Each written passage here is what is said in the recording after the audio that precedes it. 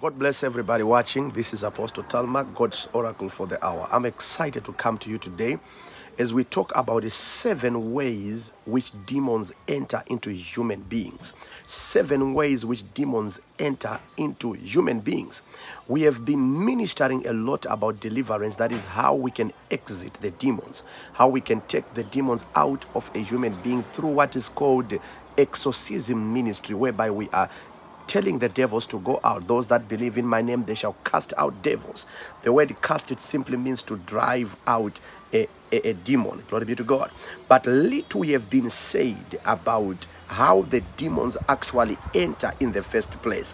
You see, every nation which has got to have a lot of security must secure its borders. That is its entrance point and its exit point. So as a human being, as a Christian, you are supposed to have a revelation of how demons access human beings. How do they enter into human beings? So there are basically 7 ways whereby demons enter into human beings. Now, there are what we call 7 gates to the human soul, or 7 gates to the human body, or 7 gates to the human spirit. Hallelujah. Now we have got what is called the eye gate. Demons enter through the eyes.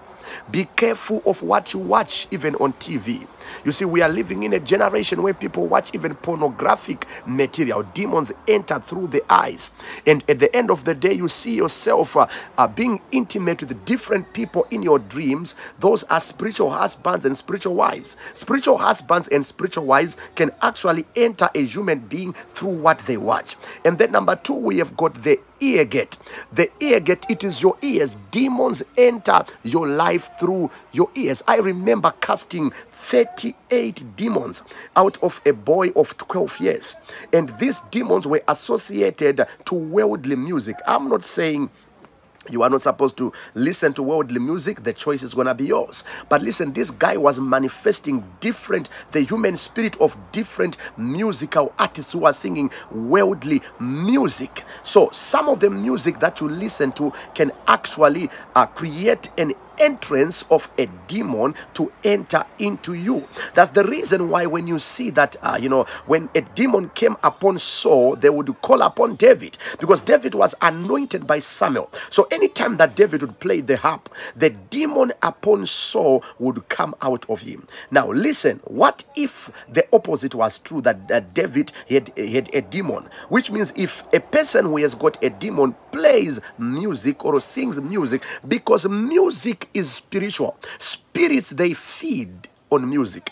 That's the reason why in heaven there is no prayer, there is nothing else. In heaven there is only worship, because God is a spirit, and they that worship him must worship him in spirit and in truth. Glory be to God.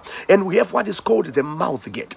There are people who can speak negative words over their own lives. That gives the devil a legal ground and a legal basis to harass their lives. Death and life are in the power of the tongue.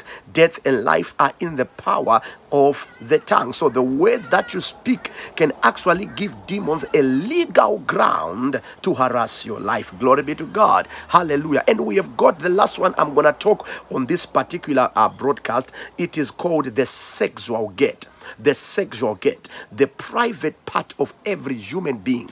It is not only a gateway into their body, but it is a gateway into their soul. The Bible says, don't you know that he that joined together or sleeps together with a harlot becomes one with that individual? So when people are sexually active or they become sexually intimate, there is a bond called a soul tie, which is actually created. Hallelujah. So now there is an exchange of spirit. If the Bible says that they are going to become one, that means the demons that affect this one are going to affect the other one. So if the person you are sleeping with, my God, is affected with the spirit of poverty, the demon of poverty, now you've got an entrance point, or now he has got a legal basis to attack your life.